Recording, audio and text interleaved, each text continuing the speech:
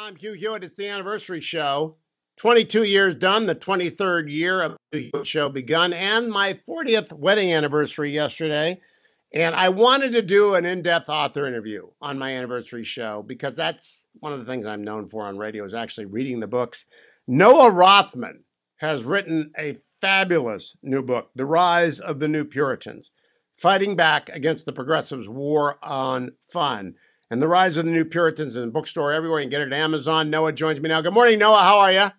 Good morning. I'm well. Thanks for having me, Hugh.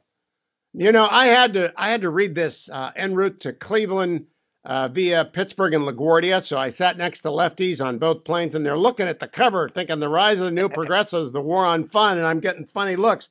I think at the end of this, I believe that the country is now at peak woke. Do you agree? It very well could be. We might be on the downswing. You never know when you're in the middle of it, right? But you do see signs that there's a backlash building, that there's frustration among people who are Democrat. I mean, the people I spoke with, 9 out of 10 of them, liberal, identify as Democrat, wouldn't vote Republican if you put a gun to their head. But they resent the conditions that are sapping them of enthusiasm for their life's work. They don't get to do the way, this book is all about cultural products. If you produce a cultural product, you don't get to focus on your work anymore, not exclusively. You have to focus on the political by no means. Here's the good news. The progressive woke left does not read influential books from the center right. They don't read Guy Benson. They don't read you. They don't read Mary Catherine Ham. So they do not know how bad you gigged them. You gigged them like the Emperor gigged Russell Crowe at the end of Gladiator. They do not know they're bleeding out in the pages of the Rise of the New Puritans, do they? Or have they figured it out and have they come for you? I've gotten a little bit of flack suggesting I'm over the target. But like you say, you know, there is a lot of resistance among people who are predisposed towards this movement, progressive Puritanism, or are cowed and intimidated by it. So, yeah, I sense we're breaking through a little bit, but there's more work to be done. I am in awe of the work that you put into this, Noah, because you had to dive deep into the woke left. And that comes, I've decided based upon references, the woke left lives at Vox. They live at the editorial pages of the New York Times, and they are overwhelmingly populated by law professors. If I actually did a count, I would bet that you are the author who has quoted more law professors than any other author in America in the course of actually reading their work. And most of them, as I know, I've been teaching con law since 1996. Most of them are pretty far down the rabbit hole of the left. Sure. Well, I mean, the focus of this book attempts to be that which should be outside the political arena. Politics has infected things that don't respond to politics, don't respond to legislative remedies. We've imposed political themes on things like sports, fashion, culture, your entertainment products, the family, and the food you eat, the comedy you enjoy. All this stuff should exist outside of politics. It has been subsumed into a political milieu that doesn't serve it well, that saps it of the enjoyment that you otherwise would have. And, you know, because if you dive down into the historical strains here, which I attempted to do, I attempt to try to decode this puzzle. You know, you've been staring at this puzzle. Why has this happened? Why all of a sudden have the tendencies that we've sort of attributed to the right, this prudishness, and an idea that innocent cultural fare can corrupt you and degrade society. That was a tendency we used to attribute to the right. The left, by contrast, emphasize self-gratification, self-fulfillment, hedonism, even at the expense of self-destruction. That has changed over the course of maybe a decade, and rapidly in the space of cultural evolution. And why? The why of it makes sense when you begin to dive into the intellectual strains of progressivism. As the left identifies more with progressivism and less with liberalism, classical or otherwise, they've adopted its habits of mind, among them utopianism, a hatred of idleness, a fear of idleness. That which is idle, which does not contribute to the progressive project, is worse than worthless. It's actively detrimental to the progressive project. And if you pull on that thread, you get to 19th century progressivism, and you pull a little bit more, you get to 16th century, 17th century Puritanism, the strains of mainline Protestantism that evolved into what we understand to be nascent progressivism. So it's sort of a decoder ring to help you understand why we got to this lamentable place, and a set of prescriptions on how to get out. You spent, I'm going to go to the end now, and I'm going to give away the end. Everything comes full circle. Noah begins with the Puritan settlement of Massachusetts, and he ends with Increase Mather, my favorite name among the Puritans. Increase Mather lived, and I did not know how long he lived, 84 years. He spanned the 17th and the 18th century. Increase Mather ended, as you recount in Rise of the New Puritans, depressed, upset that the project had failed. And it failed because not only Charles the First, but generally American mercantilism was incompatible with puritanical zeal. And it had to give way among many of the same forces, which I see, Noah. And I want to know if you're an optimist. I'm very optimistic that we are at peak woke. It falls apart now because you cannot maintain a market for that which people do not want, whether it's ESPN or the NFL or any of the other things we talk about in here. It just will not work. And Increase Mather rued that. And I think there will be in 50 years, you might be updating this in 50 years if you're long lived, because this is the first shot warning them they have gone too far and the market will rebel. Right. So one of the things that you probably think of when you think of a stereotypical Puritan, first of all, scholars of Puritans really don't like it when we lean into our stereotypes of Puritanism, which are mostly formed in the 19th century and the Victorianism and the Comstockery into which it evolved. Puritans themselves get a pretty bad rap. But yes, Increase Mather lived to see what he understood to be the death of his experiment.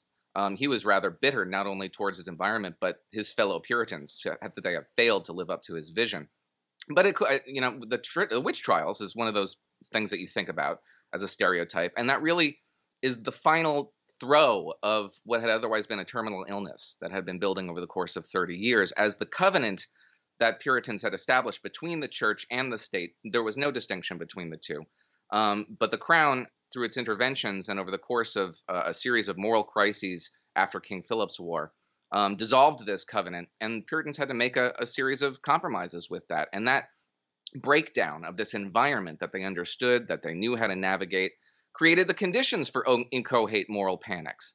And then you look around you and you see this dissolving covenant, inchoate moral panics, and it all starts to make a fair amount of sense to a degree that I thought was rather shocking. The parallels are very striking. But it also begins with this understanding that what they are trying to achieve here is it cannot be achieved. This kind of homogenized monoculture in which the totalitarian Puritan vision thrived. Now, totalitarian, by which I don't mean authoritarian, they were radically democratic.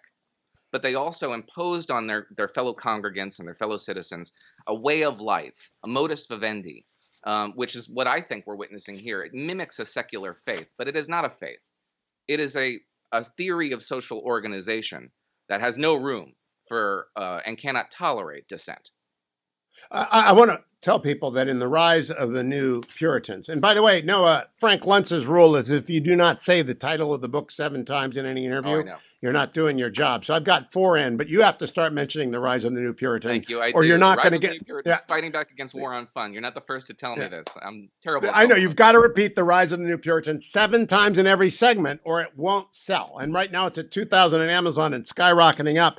I want to thank you for introducing me to, your scholarship is pretty good here. No, I've done a lot of reading on early American. Judith Sklar taught me early American political thought, but I had never come across the tithing man before.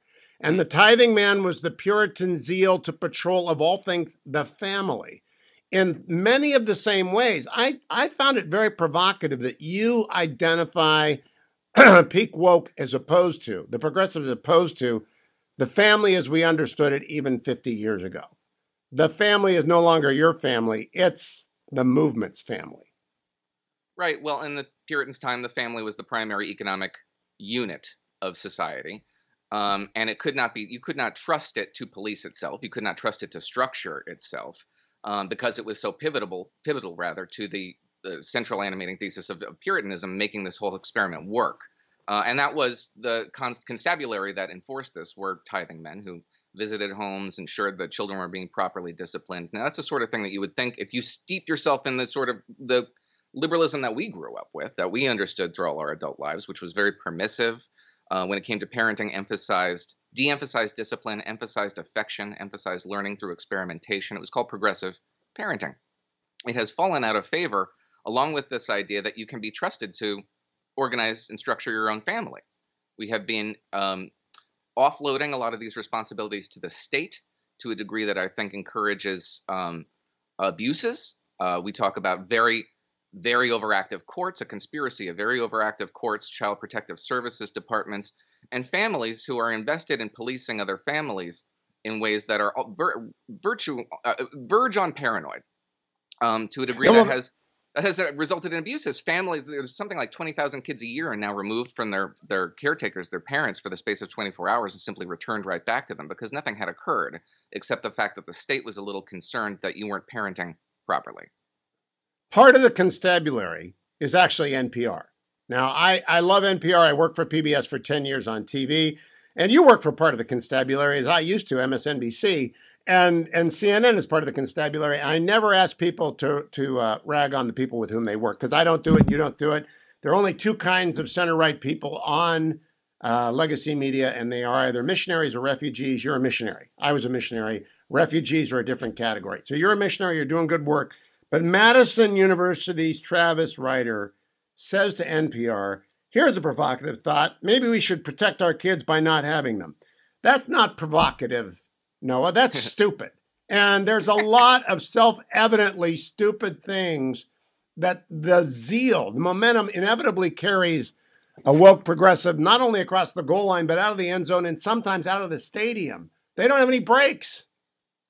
There's an existential dread that is being imposed on people who otherwise wouldn't have it. There's a campaign of moral blackmail underway here that wouldn't be objectionable if this was a matter of choice, frankly. Now, I have kids. I find a measure of satisfaction in family, as I suppose a lot of your audience does. Not everybody does. And if it was a personal choice to eschew, creating a family, then that's one matter. But what we're seeing here, and what I quote a lot of these people who are receptive to this message, is that they desperately want a family. They want the satisfaction found in parenthood. They're afraid for it. They're afraid that they're consigning their children to a horrible future in which the living will envy the dead. And it is truly bizarre, and frankly, an effort to immiserate the people around you, perhaps so that they will share your misery. It is an unsustainable condition in the absence of a coercive mechanism. And that coercive mechanism in this case is imposing on them existential dread because of their conditions, climate change, rising income inequality, the sort of stuff that we could otherwise navigate, pretty effectively, and you will still manage The to find a panic measure over of the happiness. virus, the endless virus. I'm going to come back with Noah Rothman. We're going to continue our conversation about his brand new book, The New Puritans, The Rise of the New Puritans. It is over at Amazon.com. If you follow my Twitter feed, you can go and link it and order it right now. And it will not only entertain you, but it will inform you. The bell curve is always the bell curve, and the woke there's a bell curve among the woke, and there are some really crazy ones. Noah's read them all. I'll be right back with more of them. Don't forget, during the break, you can go to get his book, but you can also go to relieffactor.com. If you're going to go out for your morning run like I do after the show, if you're going to get on an airplane like I'm going to do later in the day to fly to the swamp, if you've got to do anything that involves anything you don't like putting things in the overhead bag, which I hate, if it causes you discomfort, try relieffactor.com. $19.95 gets you started, 3-week trial. Pat, and you know what? You don't have to like it. If it works, I take it every single morning in the first hour, and I remind you about it 2 more times. Relieffactor.com. Coming back with Noah Rothman on the rise of the New Puritans. Stay tuned. Welcome back, America. Hugh Hewitt. It is the 23rd year, the 22nd anniversary of the Hugh Hewitt Show. More importantly, the 40th anniversary of my marriage was yesterday, and we always celebrate by playing the Fetching Mrs. Hewitt's favorite song. I am joined in this anniversary show by Noah Rothman, a friend of a few years' acquaintance. Now, he writes often at Commentary. I used to be on Morning Joe with him when I worked at NBC and MSNBC. Noah is the author of a brand spanking, fabulous new book, The Rise of the New Puritans, which I spent the last 3 days in airports reading. And I want to say, Noah, the mark of a good book of the center right. I don't often read in the center right because I don't learn anything. I've been doing this so long, but I learned a lot from you. I learned a couple of things that I did not know I want the audience to know. I did not realize that comedy is in a death spiral at the box office. That, I've been the subject of attack by a lot of Hollywood people over the years. Seth Rogen among them, David David Simon, the guy who did The Wire. And I don't care. But I do care that they're killing off comedy. That woke has made the joke a thing of the past, at least at the box office. Would you unravel for people what has happened to comedy releases on the big screen as a result of the new Puritanism? Yeah, big screen feature-length motion pictures, comedic screenplays are on the decline rapidly. You could say the same actually for really effective sex sequences. In fact, this is something that film critics have been noting and lamenting, although they have also created these very same conditions that have brought about the thing they're lamenting, their despair. Comedy is declining, and you talk about people who pitch these scripts, like Will Ferrell is quoted in this script as saying, it's just touchy. It's touchy out there. There's sensitivity to the joke.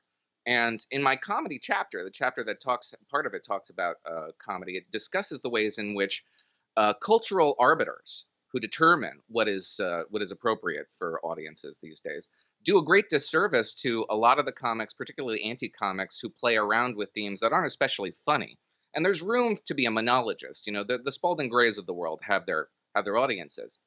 But what enlivens them, and I pick on Hannah Gadsby in particular, who's an Australian anti-comic, who is funny when she wants to be. But there are an anti-comic is the best term. Would you explain for the benefit of the audience who've never heard of her, and there will be some, who she is and why she is an anti-comic who's funny? She's a comedian. Occasionally. Yeah. When she wants to be.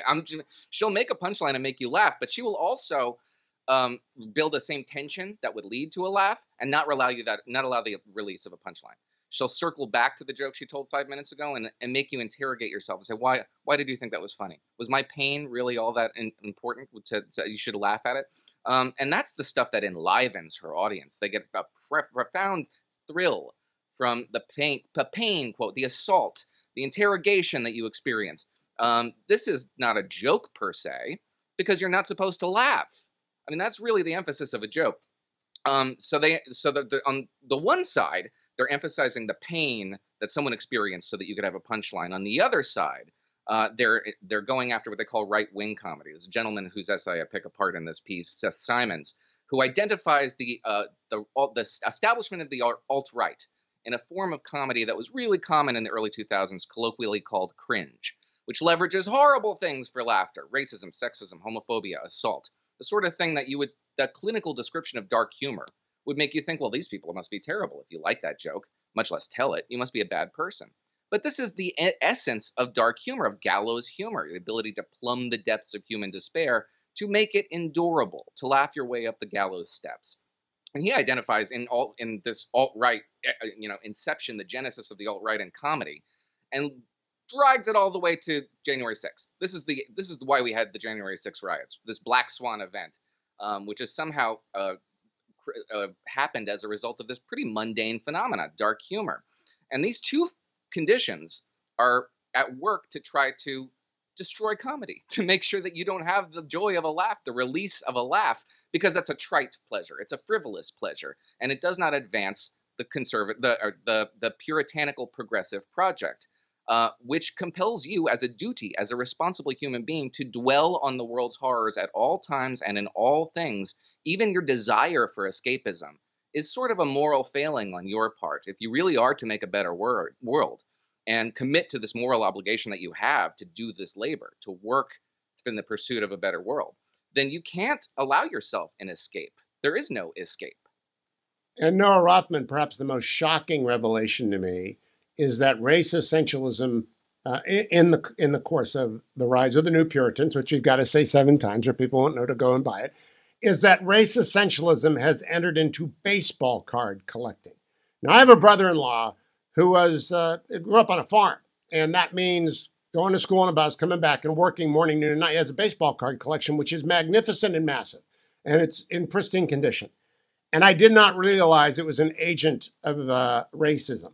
And would you explain how race essentialism, it's not just Colin Kaepernick kneeling, it's not just the NFL losing its market share or ESPN becoming unwatchable, it's baseball card collecting. Yeah, there was an early 2000s study aptly titled Racism Everywhere, which identified in the values of baseball cards a sort of a racist impulse that resulted in lower values for players of color. That was otherwise not the case experienced by white players. Now, that study has since been debunked, or at least a more accurate reflection of why these values are what they are has taken over in the academic community. But this still maintains its hold over the progressive imagination.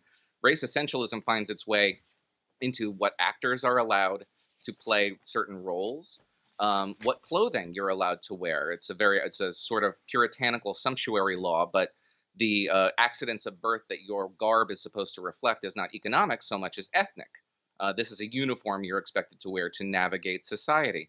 And in that baseball card piece, it appears in the chapter on hobbies called Fear of God, which finds in seemingly banal activities, home decorating, fly fishing, gardening, jogging, video game playing, half a dozen other otherwise innocuous activities, this sort of lurking, seedy underbelly that informs it and you can see it as long as you have this decoder ring. If you're initiated into this point of view, one of my scholars, who I quote in this, attributes it to a very puritanical tendency, which he called anxious introspection, which is the belief that sin exists in you in latent form, in vestigial form, and that it has the capacity to erupt and corrupt your environment in ways that are unknowable except to those who are most properly educated in this particular point of view, which is why it has become a pastime in its own way to identify the seedy, racist workings behind the curtain that render things like sewing and knitting to be activities that are that have a racist element to them, unless you are properly attuned to the temptations lurking just beneath the surface of your otherwise placid, banal activities. So Noah, I want to propose to you what I took away from this as my next step theory. First of all, wokeism has introduced a two-track mind. We've got to be playing the track of will this offend and ignite a mob at the same time that we are commenting. So you have to do your media hits, and I have to do 3 hours of radio a day for 23 years, aware that the mob is ready on Twitter and everywhere to come for you. And you have to either be prepared to take the heat or not. But everyone, not just in comedy, that's what I extrapolated out of the chapter on comedy, but in every pastime in public or that which might be recorded, you must always be on guard because you will set them off. But I also, it will devour itself. And like the radical right, and this is what I want to put, there is an essential parallelism between the progressive New Puritans and the radical alt-right, in that they are intolerant of everything and unwilling to even attribute a shred of good faith to everyone. Now, on the first part, what I did not, I think your book went to press before Will Smith slapped Chris Rock.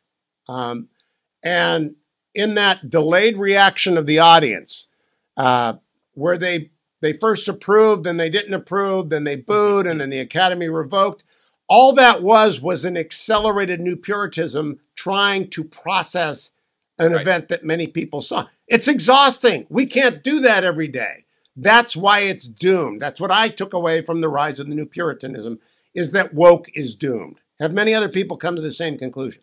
Not in the way that you've expressed it. No, I mean, what you described there is an intellectual reaction that overtakes what was otherwise an instinctual response. The instinctual response is horror. The intellectual reaction there is to say, whoa, maybe we can contextualize this in a way that will not offend our co-religionists here. The instinctual response is one of the primary themes of this book because it is so despised. The instinctual gut laugh that erupts from your belly after a ribald joke, an offensive joke. You know, the Epicurean sigh that you release after this really sinfully decadent meal. I mean, these are your body. Or if that man's kneeling during the national anthem, my instinctual response is that's not patriotic. But then we've been contextualizing Colin Kaepernick and everybody else for years. It's exhausting. So if there's an end to this that I can identify from the past, I think it is encapsulated in the phrase "banned in Boston." So in the 19th century, I love that chapter.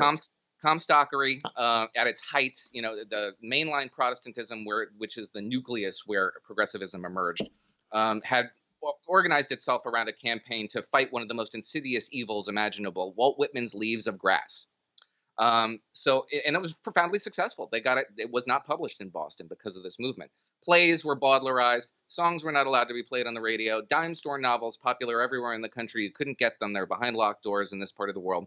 And this was an esoteric feature of the Boston scene, and indeed a warning against impure, licentious literature, until it wasn't.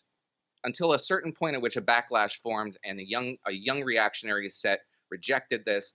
And this banned in Boston label went from being a warning against improper literature to a powerful advertisement for it. Publishers actively sought to have their books banned in Boston to increase sales nationally. The modern equivalent, I submit, is banned on Facebook, banned on Amazon, where conservative authors, and it's primarily conservative authors who find themselves running afoul of young, ill-equipped censors, see their books explode in popularity in ways that are not justified by the PR campaign around them, by what their publishers have put into these books. They find themselves being advertised and their themes advertised and finding real commercial success as a result of this censorious reaction against them. So I A kind of case in point that you sardonically, cite, Josh Hawley. right? Josh came out with Regnery, which is owned by Salem. I want to disclose that. And they made a lot of money off Josh Hawley's book, and it's a very good book. I had the senator on.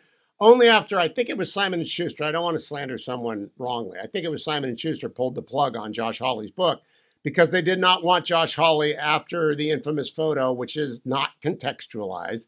The woke never contextualized, but always insist on being contextualized. He sold a lot more books and made much more of an impact on big tech's future than had he just put out another senator's book on another subject that most people wouldn't read. Right. Yeah, likely, I mean, no offense, I have not read the senator's book yet, but most likely a rather dry vehicle for a politician's national ambitions. You wouldn't usually become a national bestseller, especially one of many who's embarked on this course. It did so because of this wild reaction against it. Likewise, I said, a variety of authors, Abby Schreier's book, all of them found their Old Abe, which was this novel that was blurbed by Mike Pence that somehow was banned on Facebook just because it came out in 2020 and Mike Pence had looked at it askance. This sort of thing creates a backlash against it. And so I conclude rather sardonically that it's my fondest hope that somebody cancels this book because everyone will win. Yes, everyone wins. Now, let me wrap this up. And you've been very generous with your time, Noah. I did love the book, and I want everyone to go out and get The Rise of the New Puritans. Do you think that we have, in fact, passed into the mockery state? Woke becomes a joke, and then it becomes broke. That's what happened with the ESPN. First, people laugh at it up their sleeve, and then all of a sudden your audience is gone. Because if you lose your audience, you lose your income. If you lose your income, you lose your ability. The market, the invisible hand will crush woke. That's my conclusion. What's yours? It's possible. I think so, but I don't think we're there yet. There's some growing pains yet to be had, and may get worse before it gets better. But the seeds of the backlash are rather plain and hard to ignore. So if my goal of this book, one, is to give you some sense of how this movement fits in with historical trends and maybe decodes a little bit of why this happened so fast and how it goes away. My second primary objective, I think, is for you to have a good time. I set out to write a book I wanted to read and wanted to write and to enjoy myself at a time when covering politics was a chore, a slog. The life that I had established for myself that I was enjoying up to a minute ago was no longer fun. I hope to, and I'm not alone. I hope to channel that sentiment and give you some permission to laugh, to enjoy yourself, to live a carefree, joyous life, because you are setting an example that is far more easy to emulate and more rewarding to emulate than the trial that these people have imposed on themselves, and it's sucking the fun out of their lives, and you don't have to do it. Nobody's making you do it.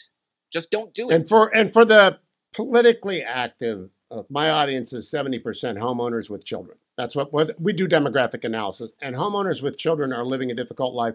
They don't want to be in trouble. They don't want to cross the line.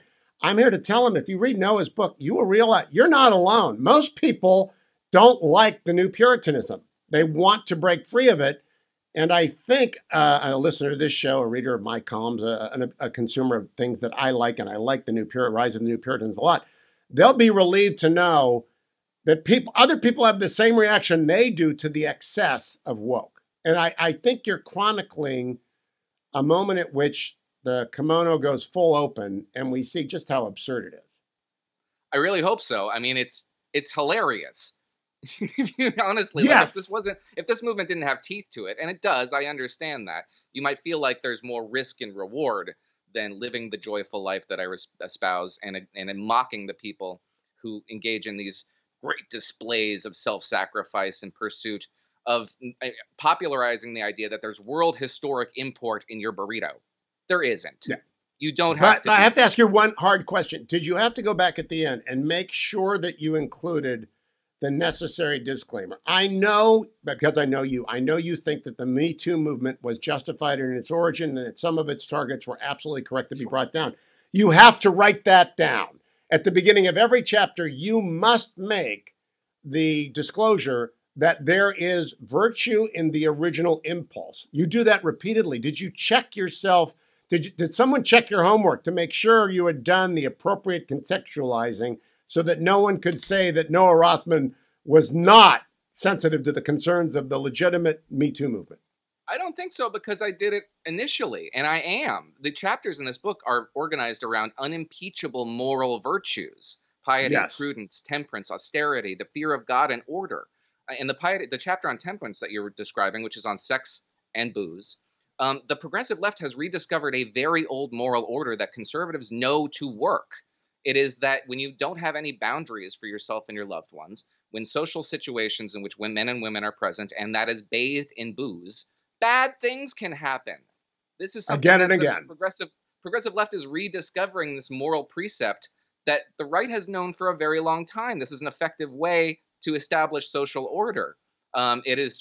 It's coming with a lot of growing pains, because this licentiousness that typified the progressive left of an earlier generation and no longer does, is finding a very difficult equilibrium with this new, far more austere generation.